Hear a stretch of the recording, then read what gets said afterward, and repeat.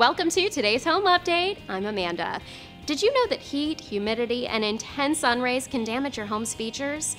Here are some ways to protect your home during the summer. To protect your home's exterior, be sure to use a top-quality paint that can withstand fading. Also, consider planting a tree border to provide shade during the sunniest parts of the day. The roof often absorbs the brunt of the sun's rays and can be the first place to show sun damage. So be sure to monitor your roof closely each season, replacing any shingles or patches that become cracked or discolored. When it comes to your deck, one of the top ways to protect it from summer heat is to properly seal it with a high-quality, weatherproof, UV-resistant sealer. This can stave off fading and warping.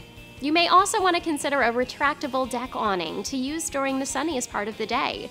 Finally, make sure your windows are properly caulked and sealed to prevent heat from slipping inside. You may also want to consider shade awnings to prevent heat from penetrating, which can also cut down on your cooling costs.